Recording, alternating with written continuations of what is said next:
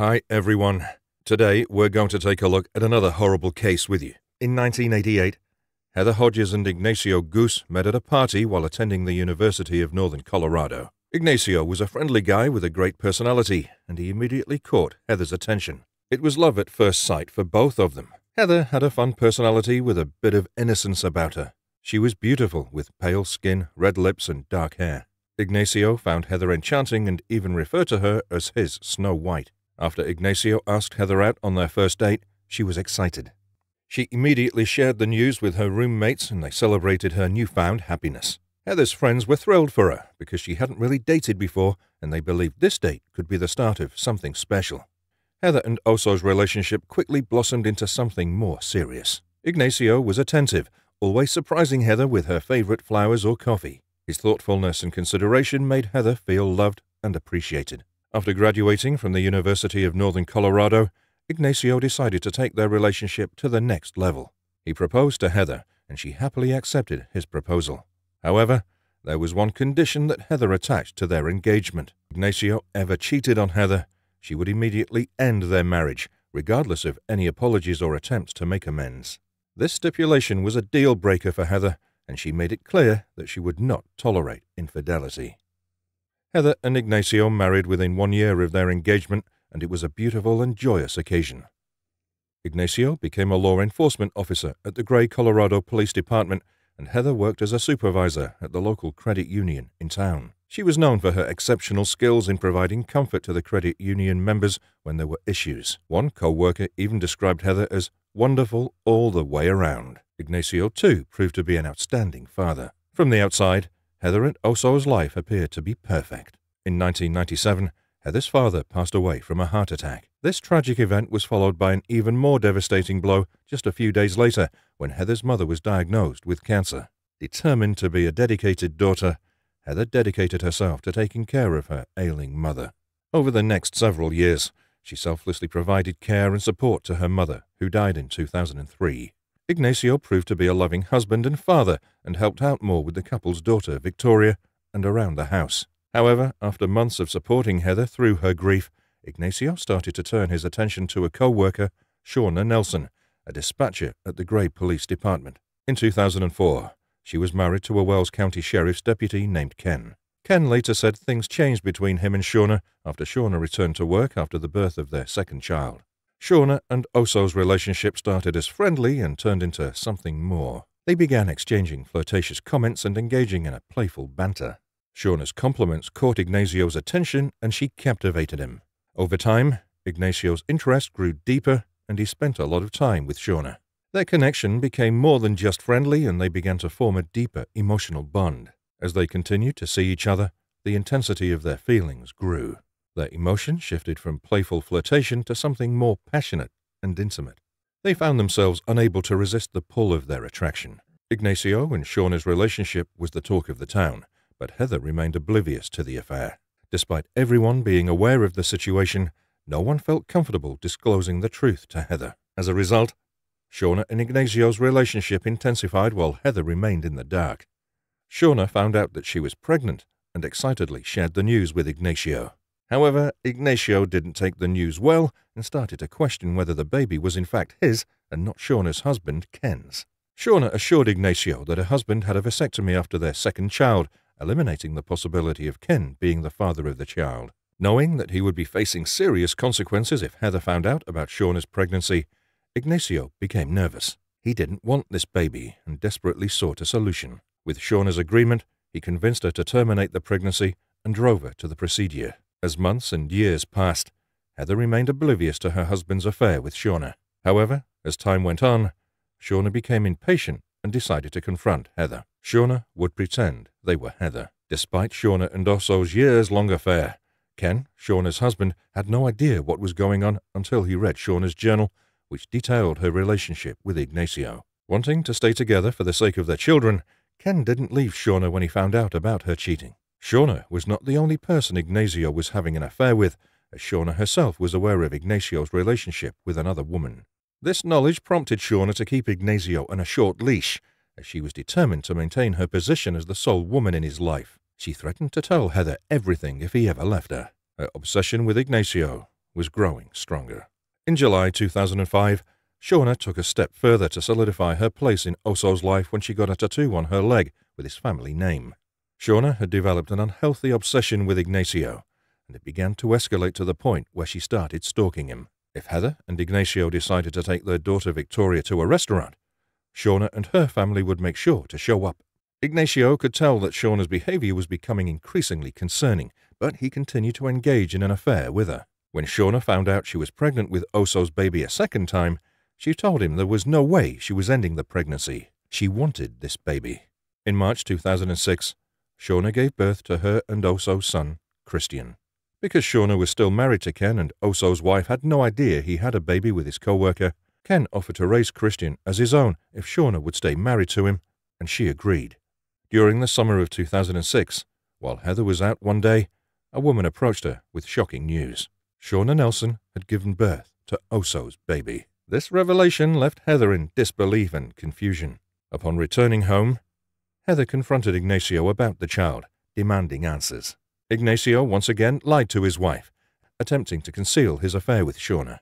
Heather continued to believe in Ignacio. One night in December 2006, Heather woke up to find Ignacio missing. When Ignacio finally returned, Heather wasted no time in confronting him. Instead of lying like he had in the past, Ignacio made a choice to tell Heather the truth. Ignacio admitted to Heather that he had been out with Shawna that night. He went on to disclose that the affair had been going on for years, unbeknownst to her. Additionally, Ignacio told her about Shawna's 2 pregnancies and that she'd recently given birth to his son. After Ignacio confessed to his affair with Shawna to Heather, Heather followed through on what she had said she would do if Ignacio cheated. She ended their relationship and kicked him out of the house. However, Heather's strong desire to keep her family intact had led to call Ignacio back the next day. Despite Heather's initial disbelief and anger, she didn't want to break up the family and feared that Victoria would be raised in a broken home.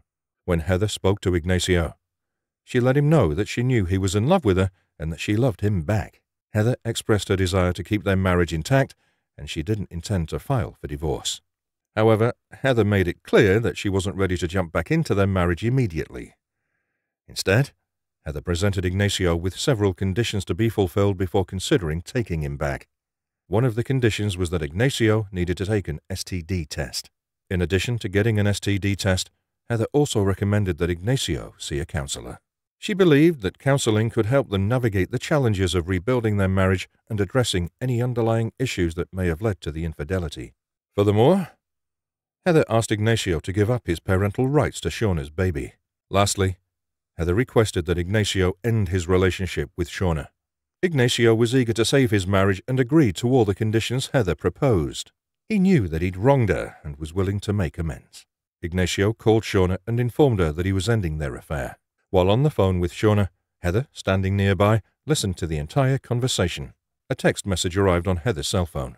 The message contained a picture of Shawna and Ignacio's son, and underneath it were the words, IGS, flesh and blood. Shawna's outrage was fueled by the fact that Ignacio had ended their relationship and decided to remain with Heather. She felt betrayed and abandoned, and her anger boiled over as a result.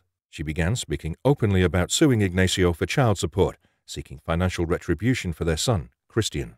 By the start of 2007, Ignacio and Heather were in the midst of repairing their marriage after Ignacio's infidelities. Despite the challenges they faced, the couple was determined to rebuild their relationship and make things work. However, despite Ignacio's efforts to put an end to his affair with Shawna, she continued to harass Heather. The harassment became so bad that Ignacio and Heather had to take drastic measures to protect their family and property. They began parking Heather's car in the garage instead of out on the street, fearing that Shawna might damage their vehicle. Additionally, the couple sought legal assistance and had an attorney send Shawna a formal notice informing her to stay away from Ignacio, Heather, and their daughter, Victoria. The notice contained clear instructions to cease any harassment or intimidation. Despite the warnings and consequences, Shawna refused to relent.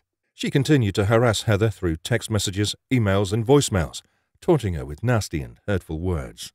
On January 23, 2007, just after 6 p.m., Heather was leaving work at the credit union. She was looking forward to going home and spending the night with her daughter. However, Heather's peaceful evening was suddenly disrupted as she exited the building with her co-workers. As they worked on their vehicles in a dark parking lot, the group was approached by a person dressed in black, wearing a Halloween mask and brandishing a gun. The gunman was specifically focused on Heather, while others in the group attempted to hide. Pointing the weapon at Heather's head, the gunman told her to get down on her knees. Then, before pulling the trigger, the gunman said, "You ruined my life," and then shot Heather 2 times, point-blank range, execution style, in the head. After shooting Heather, the gunman ran into a red pickup truck parked nearby and sped away. As Heather's shooting unfolded, her co-workers and other witnesses in the parking lot called 911. Minutes after Heather was shot, paramedics arrived on site, but their efforts to save her life were ultimately futile. The gunshot wounds to her head had caused fatal injuries, and Heather was pronounced dead at the scene. When police officers arrived at the parking lot to secure the crime scene, they discovered that the shooting victim was their co-worker, Oso's wife. Recognizing Heather as the victim, the officers contacted Ignacio and instructed him to go to the hospital immediately. Ignacio sped through the hospital's hallways to reach Heather's trauma room. However, as he approached, a doctor stopped him to deliver devastating news. The doctor informed him that it was too late, and Heather had passed away. The news hit Ignacio hard, and he realized he would have to break the devastating news to their 9-year-old daughter, Victoria. Telling Victoria that her mother was gone was the hardest thing Ignacio ever had to do. He recalled that they'd spent a long time sitting together, hugging, and crying inconsolably. While Ignacio was digesting the news of Heather's death back at the crime scene, witnesses were sharing their accounts of the murder with the police. One witness reported seeing the shooter appear unexpectedly before quickly disappearing in a red pickup truck. Another witness suggested that the shooter might have been a woman based on the way they ran. During the investigation, a name that had come up concerning Heather's harassment was Shawna Nelson, someone who knew about Oso's affair. Mentioned, Shawna could have been responsible for Heather's shooting. The police officers at the crime scene were already familiar with Shawna and her husband Ken, as she was a dispatcher and a police officer. They knew Ken owned a car similar to the one the shooter was driving. With the evidence mounting against Shawna, the police issued an APB on their radios for both her and the red pickup truck she was believed to be driving. Ken Nelson, Shawna's husband, was working his shift that night and patrolling in his police car when he heard an alert from his wife and truck over the radio. He immediately began searching for his wife. Within 20 minutes, Ken located his wife driving his vehicle near their home. After the jury was released to deliberate, it only took them 5 hours to return a verdict. They found Shawna Nelson guilty of first-degree murder. The judge addressed Shawna and told her she deserved every day of the sentence she received. Michelle Moore, Shawna's former best friend, was sentenced to 9 years in prison for her involvement in the planning of Heather's murder. After testifying against Shawna, Ken Nelson resigned from the police department and filed for divorce. Following Shawna's guilty verdict, Ken moved out of state with his children, including Shawna's son, Christian, whom she had with Ignacio. Ken moved back to Colorado, expressing hope that one day the children would be able to visit Shawna in prison. Regardless of the circumstances, Ken believed that no matter what, Shawna had always been a loving and great mother. The charges against Ken were eventually dropped. Heather's loved ones are relieved that Shawna is behind bars. They believe that justice has been served, and they hope Shawna continues to reflect on the pain she caused Heather every day for the rest of her life. Shawna's selfish actions took Heather away from her family and deprived her daughter Victoria of her mother.